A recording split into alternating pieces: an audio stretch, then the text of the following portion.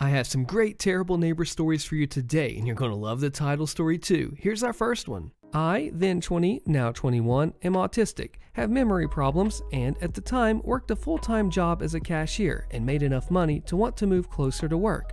As I was scrolling through posts, I found one about a family with a giant house looking for a roommate. The family was basically a man, woman, a daughter, and the man's father. The rent was cheap, it looked amazing, and the description was perfect for me. I quickly texted, and my first question was about pets, as I have an emotional support dog. Long story short, I met them and set my boundaries, stating that if they accept me, then I wanted them to know that I am sensitive to yelling and violence due to my autism and PTSD. They were fine with it and stated that, just like normal people, they had small arguments, but they kept it in the confines of their private room, which turned out to be a lie. I ended up living with them for about 6 months, and this is what made me leave. After moving in, it seemed okay at first, until the man and woman, who was a couple, would have screaming fights in the shared living room where I could hear everything in my bedroom. And then the man, who was technically the landlord but didn't work and made small money online, became a drunk. He drank every night, which at first I was okay with because it didn't bother me, but then he began to get violent when drunk. His first suspiciously violent outburst I noticed when he lifted the dining room table and kept on moving it while drunk. I was making Christmas letters at the table at the time and had to stop and continue the next day because I couldn't work like that. He was laughing, so I was a little shaken, but not in fear of my life. After that, he announced that he was quitting drinking as he noticed it was affecting those around him, which outside I told him congratulations, and inside I was relieved. I felt safer knowing an outburst wouldn't happen again. Boy, was I wrong. A week later, he started drinking more than ever. It was just after Christmas, and I was baking in the kitchen for a Christmas party at a coworker's and friend's place. The household knew ahead of time that I was going to be baking. The plan was the coworkers pick me up that night with the desserts, spend the night, and then enjoy the party the next day. Before I got started baking, I noticed that the only brown sugar in the house was hard, and I understand that you can still use hard brown sugar, but I figured I can buy some on my own since my coworkers have texture problems like I do, so I didn't want to risk them biting a chunk of brown sugar, and it was no problem since I had to go to the store to get something else anyways. So I told the man that I was walking to the store for brown sugar. It was a 2-minute walk, and then left. I came back a few minutes later. He says, "I was trying to tell you before you left that we have brown sugar here." I say, "Oh, sorry, I didn't hear you, but I know, I just wanted to get some that wasn't hard." "You can still use it if it's hard." "I know, I just wanted some that wasn't." "That's just a waste of money." "I know, but it's my money to waste." Just to let everyone reading know, I never used anyone else's money for any food or anything while I lived there. If I wanted something, I bought it myself, even if it would end up being shared between everyone. And then the woman, who was dating the man, said to the man, "Babe, if she wants to buy stuff herself, she can, it's her money." Then the man huffed, and I got to baking. As I was baking, the man kept drinking. The man, woman, me, and our new roommate, who just moved in approximately a month prior, was there. I was getting all my baking stuff around when I noticed the sugar was on the counter behind the man's chair. The man was not in his chair. I assumed he got up to go get something, so I walked over and went to gently move his chair just an inch to the side. His chair was a desk chair with wheels, so that I could grab the sugar, and when the man suddenly jumped into his chair, sitting down and blocking me from reaching the sugar. I looked at him, stunned for a moment, because he came out of nowhere, and I noticed he was already drunk. I say, excuse me, but could I get the sugar?" "I don't know, can ya?" I was talking softly and carefully throughout the conversation as I knew he was drunk. "Well, your chair is blocking me. Could I please get the sugar?" "Why don't you just push me aside like you always do?" That made me confused. "What? I'm not pushing you." "You were going to. You could ask and not be rude." "I'm sorry, but I wasn't going to push you. I was only gently moving your chair to get some sugar." "You were going to shove me. That's rude." I just wanted to end the conversation and beg. "I'm sorry, can you please allow me to get the sugar?" "I don't know, you were going to push me." The woman says, "Babe, just let her get the sugar. It's just right there." Then he scooted the chair so I could get the sugar, and then I started baking. As I was baking, the man drank more. The man talking to me said, "You like to shove people around, don't you?" Wait, what? You know you shoved me aside without a word before. Wait, no, what? Honestly, I was confused at this. I hadn't remembered ever shoving him. Ever. Just over there, pointing to the dishwasher, you shoved me to get past before and you didn't apologize or anything. Honestly, the kitchen was extremely small. I don't remember ever shoving him or bumping into him, but with how small the kitchen was, it was likely that I accidentally bumped into him at one point in the past and I didn't notice. Oh, I don't remember, but I'm sorry if I did. Oh, I remember. I remember everything. It was about a month after you moved in or so. I was standing near the dishwasher in the sink when you passed me by and you shoved me, without a single word of apology. I'm sorry, I don't remember that, as I have memory problems, but if it happened, then it was an accident, and I apologize. He then huffed, and I was left to baking more. I was confused as to why he'd mentioned something that may have happened 5 months prior. Honestly, after that, some details for a while I can't remember, as it's all a blur since I tried not to acknowledge what was going on around me. So skip maybe 20 to 30 minutes after that. I was sitting in the dining room and kitchen with the man, the woman, and the new roommate still there, and I was waiting for the cookies to cool before putting them into the cookie tin that I had so that the cookies didn't stick together. The main things I remember is the man kept drinking and getting frustrated over nothing, even getting annoyed to where with my last batch of cookies, he started grabbing them and throwing them into my tin without letting them cool even when the woman was trying to stop him, saying, "Babe, stop, her cookies are still cooling." But he wouldn't listen. One of the cookies broke, and since he seemed interested in the cookies, I decided to be nice and offer him the broken one to try. He smiled, took the cookie, and threw it away in the trash can behind him. I ignored everything, hoping time would pass faster, waiting for my coworkers to pick me up. The back door was connected to the kitchen, so I just stayed in the kitchen, waiting as I planned to go out the back door to my coworker's car, and I didn't want to go upstairs to my room as I didn't trust the man with my desserts. I was afraid he would break them while I was gone. So I sat on my phone to distract my brain from everything going on. Again, this part is blurry since I was distracting myself from what was going on, but I remember feeling scared and just trying not to think about that feeling. But the man started to argue with our new roommate over literally nothing. Our roommate stayed calm and kept seated while the man stood up, asking the roommate if he wanted to fight. The main thing I remember is the man standing up, yelling, and saying something like, "You're no good, don't pay rent." The roommate has not paid rent, which was agreed on before he moved in until he got a stable job, and waste space. I deserve better. We deserve better. The woman's daughter deserves better. She deserves so much better. The sentence about the woman's daughter made no sense. She lives with us, but no one had even mentioned her, and the roommate wasn't even part of the woman's daughter's life. The roommate, calm and still sitting down, says, "Man, I know. No one has even mentioned her. I know I don't pay rent. I will pay once I'm able to get out of this slump, which you agreed to when I moved in." The man, still standing and yelling, says, "Well, I don't agree to it now. You get out of my house. The woman's daughter deserves better than you." The woman, while holding the man's arm, "Babe, sit down. No one has even mentioned her. I don't know what's gotten into you." My roommate, still sitting calmly, says, "If you want me out, I'll get out, but you gotta talk to me calmly, man. I don't plan on not paying you, and you know this. You don't need to act as if I'm just against you all the time. I don't understand your problem with me." "My problem?" the man shouts. "My problem is you not being able to pay frickin' rent and her," pointing to me, "shoving people aside." At this point, my brain only comprehended me being mentioned, so I just looked up from my phone and said, "Huh?" "Yeah, you two," pointing back and forth between me and him, "are in cahoots, aren't you? You plan on both not paying and running off somewhere cheap."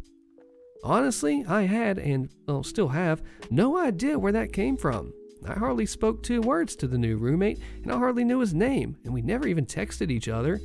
The only time we ever really talked was to trade Pokemon on Pokemon Go. Plus, I always paid rent, even paying ahead of time, and I was never late and never said that I wouldn't pay. Wait, what? We barely talk or know each other.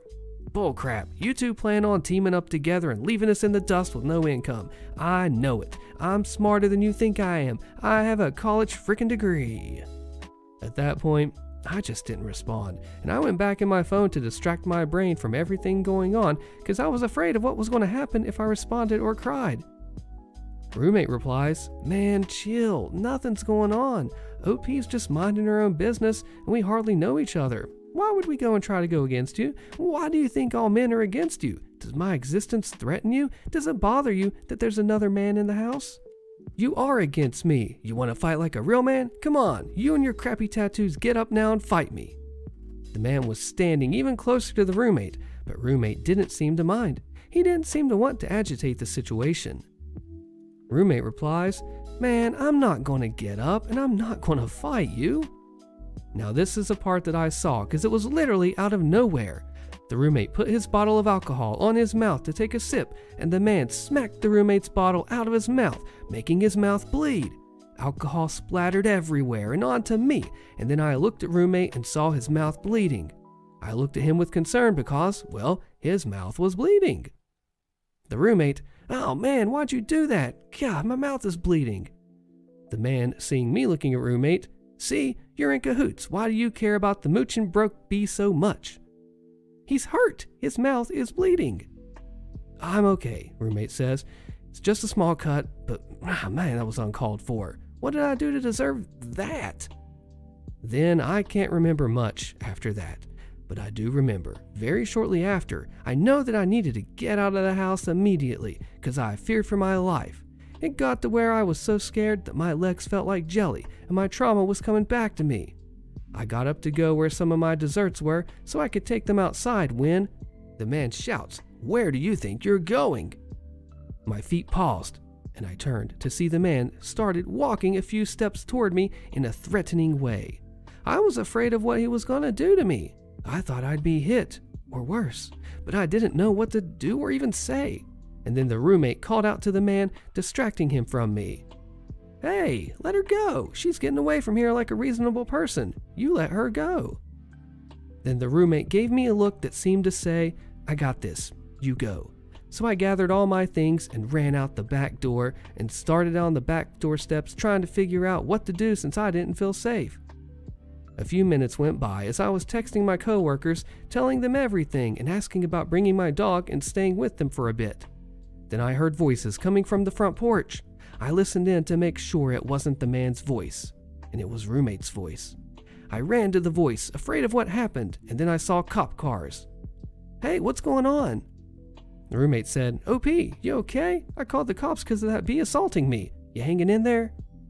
Then I just said, "Thank you," and bursted a cry of relief. I felt safe outside where the police were, and I was glad to see roommate was okay. Then roommate held out his arms, and I cried for a while as he was telling me, "It's okay, you're safe, he's not going to hurt you," and I just kept on repeating "thank you" over and over. It seemed roommate got done with the police mainly, but I could see woman and man spying through the glass of the front door, with them saying, "OP is there, what's she doing there?" I felt scared to step in there. The police asked if we had a place to stay, and roommate said he was unsure of what to do long term, but he could find some place overnight, but his stuff was in the house. I told the police that I was going to leave and not live with them again because I felt unsafe.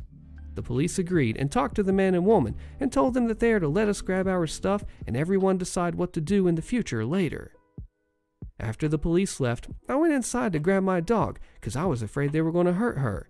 I grabbed my dog, and as I was leaving with her out the back door, the man kept on trying to say that I didn't need to leave and that it was all roommate's fault, and that bee is no good and running a perfectly good thing.